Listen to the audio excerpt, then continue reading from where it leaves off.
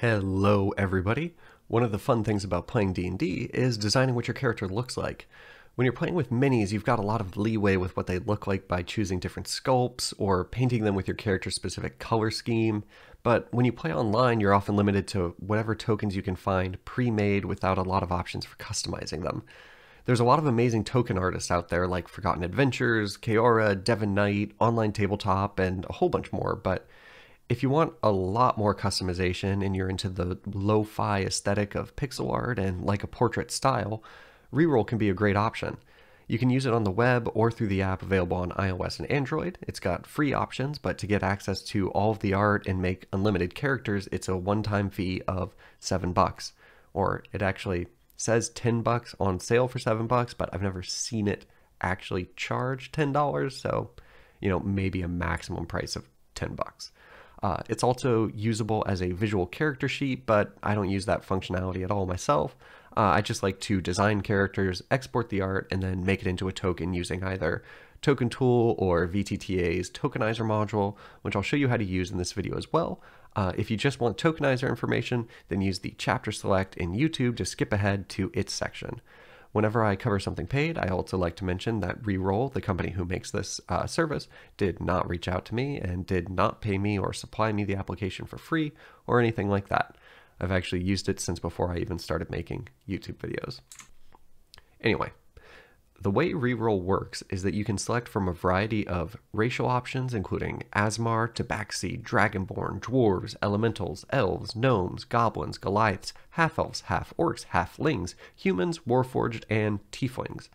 You can also modify some of the races to achieve birdfolk like Aarakocra and Kinku, Minotaurs, Turtles, Lizard, Fox, Elephant, Rat, and Bearfolk. You can also pick between masculine and feminine, but none of the options are restricted to either selection. It pretty much just controls what kind of underpants you want them to wear. All of the races are kept in a standard pose so that items will fit across all of them. There are options for hair, clothes, armor, weapons, items, wings, shells, bases, and animal companions that you can select from. On top of those options, you can also make some color changes to really make your character your own. Let's create a character for ourselves and import it into Foundry. I'll be doing it on their web app so I can show everything more easily, but it all works the same on iOS and Android. I think they're actually just wrappers for the web app. I'm already logged in, and on my character select screen, where you can see some of the characters that I've already made for some of my players, for NPCs, and for my own characters. In the top right, hit the plus icon, and we can choose if we just want to do character artwork or if we also want to use it as a character sheet. There's an option for being guided through the character sheet process as well. We're just interested in art here, so click on Character Art Only. We've got our list of races that we can choose from, and let's cycle through a few just to see some of the differences.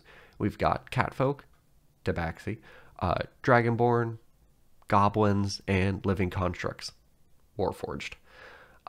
Let's start with a human female. There are predefined color options that you can flip through using the body arrows, or you can make your own color choice using the hue, saturation, and brightness controls under hue, and you can also add a tint over the whole thing as well. We'll start with option 4 for now with no other changes.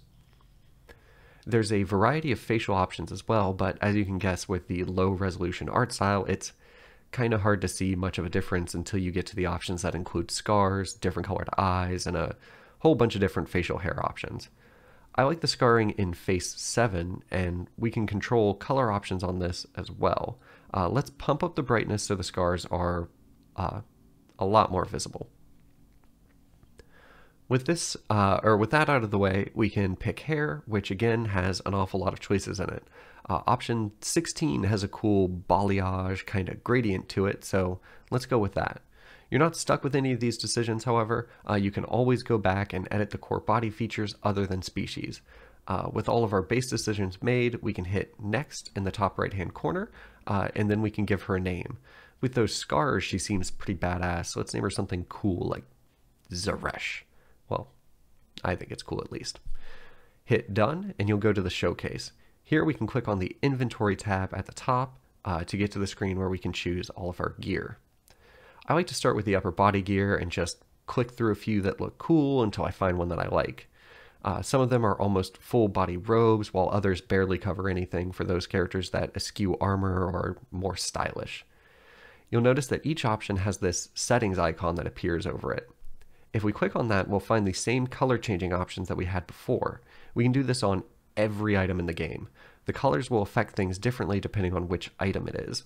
Sometimes it will change just a certain part, and other times it will change the entire thing, but you can get some pretty cool results by making color changes to normal items, and you can start matching up items that wouldn't normally go together otherwise. You can also hit reset to go back to the basic color options. Let's go with this cool blue top with a green cape and a bandolier pouch kind of thing. Now let's take care of those legs. There are options for fabric pants, skirts, robes, and armor here, which we can also make color changes to. This light dress at the bottom would work well if we jumped in and changed the tint to something like 216, raised the tint opacity and set it to invert, and if we also dropped the intensity down to 50-ish%. Or we could use these pants with the lower leg wraps down here and just change the hue to around 200 to get a similar color. With our core clothing option selected, let's take a look at something I haven't worn since middle school: headgear. There are a bunch of options for headgear, including full-on animal heads that can be used to create some of the additional races like bear, bird, and lizard folk. If you were doing that, you'd probably want to go with bald hair so it didn't show up weirdly, but you can always change that later. There's also goggles, hats, antlers, masks, hoods, and pelts. Let's go with this kind of Robin Hood-esque hat, but let's change the hue to 155, drop the saturation down to 35, and increase the brightness to max to get a similar green to the capelet Zeresh has on already. You should always spend good money on what goes between you and the ground, unless you're a monk and don't wear shoes, in which case this doesn't apply to you. But for Zeresh it does, so let's pick some boots now. There's a bunch of options here as well, and I always flip through them, but I oftentimes find myself just falling back to simple leather boots, which unfortunately hides our leg wraps, but I don't mind that too much since they're kind of blue, and I would prefer them to be white to match the feather, and since we can't do that, we may as well cover them up a bit. We already have a capelet, but we can take a look at some of the back gear anyway. There are capes, of course, but there's also shields, swords, bows, and arrows, halos with various majesties, wings both skeletal and feathery, as well as backpacks, auras, and a turtle shell is even available on some races so that you can make a turtle. Let's grab this cool bow and quiver set. Now we can take a look at our arm and hand options just to see what's available. There's a few different glove varieties, some arm wraps, as well as some bracers. I don't think we need to overcomplicate her look, so we'll skip them for now by selecting the empty block up here. The belt situation is actually similar, except there are also some robe and dress bottoms in here, along with the large variety of belts. There's some great flavor pieces in here, like the lantern, the book holster, the hanging crossbow, but our upper body choice already gave us this pouch bandolier, so we don't need to add anything else here, I think. So we'll select the empty block again and go back. It's time to take a look at weapons. Zeresh is already packing a sword on her side and a bow on her back, but let's look at what options are for putting something in her hands.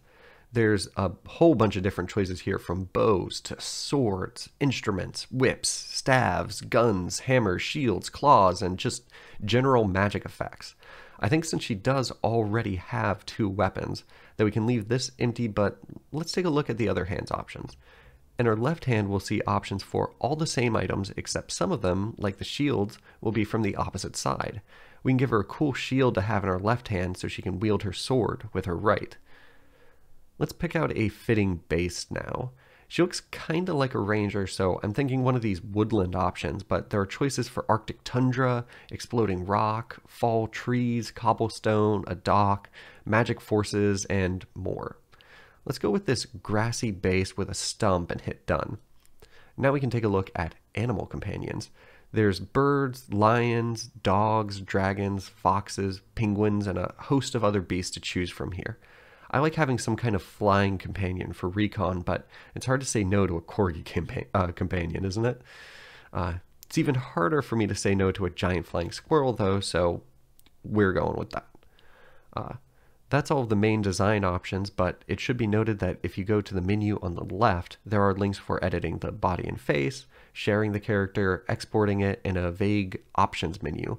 Click that and we've got some options for flipping character direction, duplicating them so we can make easy variations, and layers and visibility, which gives you some fine-tuned control over where items are in the layers and the ability to easily hide them. I'm good with where everything is though, so I'll just hit save, but if you mess around with it and want to get back to normal, you can just hit the reset button and then save and then done. With all of that out of the way, we can click on Showcase up at the top to get a good look at our new character, and then on the arrow in the top right of this section, we can get export options. They can email it to you, or you can just download it from here. We'll give it a second to generate the final image, and if you have export character card enabled as well, you may have to click allow to a prompt about the site attempting to download multiple files.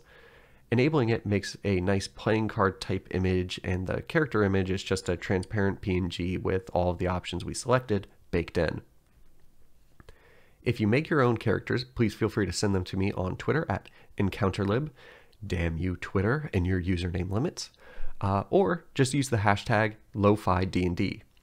I love seeing and hearing about people's characters, and we can use it as a repository of cool tokens for future characters or just inspiration. After you've exported your character art and are ready to make it into a token, you can import it into Token Tool, Photoshop, or VTTA's Tokenizer module, which I'll be using to round out this video.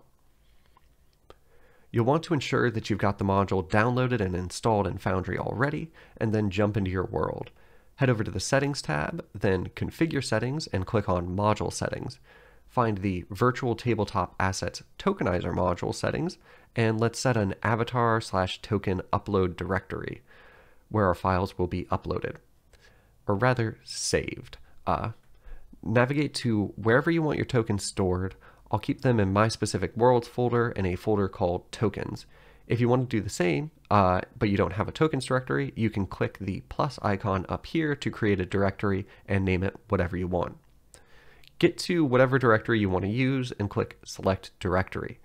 Make sure your token size field is set to something over 200 for better quality. I'm using 400 personally, and we should be ready. If you don't have an actor for your character, create one by clicking Create Actor in the bottom right of the Actors tab in the sidebar. Then if you have Tokenizer installed and activated properly, when you open the character sheet and click on the avatar, it will open the Tokenizer window where you can set the avatar image and the token image. We can upload our card image to the avatar section by using the Add Layer option in the middle. If you already have it on your server though, you can use the one on the right. Then for the token, click on the same button under the token side and upload that image as well. It will probably put it in front of your token border, so use the arrow keys on the layers to move them into the correct position. We can also delete the unnecessary background layer. If we want to rearrange where Zeresh is in the token, we can unlock her layer by clicking on the lock, which enables us to move around the image and zoom in and out with your scroll wheel. When the positioning is correct, you can also set a tint for the background color of each layer by clicking on the circle next to the image. From there, pick a color and it will be applied. If you do it to the token border layer, just keep in mind that it will hide your image if it is the layer above it. You can get rid of the tint by clicking the clear tint button next to it. And if there's a color in your image you want to sample from, you can click the eyedropper tool and pick a color from the image and see a live preview of its effects. If you want your background color or your image to spill out beyond the token border for whatever reason, you can also uncheck the mask icon on the border layer, which tells Tokenizer to hide things that go beyond the range of this image. There's also a center image button to the right of the lock icon, which will take your image and center it if you want to get back to a neutral starting place. Last but not least, you can save the image by hitting the download button in the actions area under the token side and hit OK. You'll get a message about your files being saved, and then you can see them in your character sheet and by dragging out your token onto the map. You've now got a new way to make character art, and you know how to use it in Foundry with the Tokenizer module. You can find more token borders online or make your own and use them in the Tokenizer as well. I hope y'all liked this little digression into character art, and if you didn't, that Tokenizer is at least useful to you. I have another video fully scripted, which I'm going to try to record this weekend as well. Then I'll be focusing on how you can host Foundry yourself and a few other secret projects that I'm working on. Thanks so much for watching, and I will see you in the next one.